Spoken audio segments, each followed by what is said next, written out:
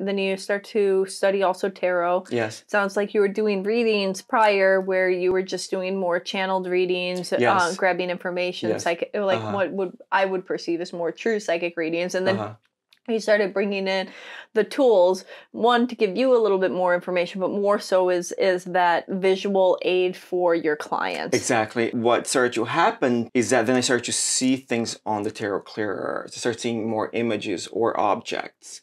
And then those objects that sometimes I wouldn't see them clairvoyantly, and then start to rely a little bit more on the tarot, which is interesting because I have some people who come to me from when I started and they say, oh, I want a reading, but I want the old way. I want the clairvoyant.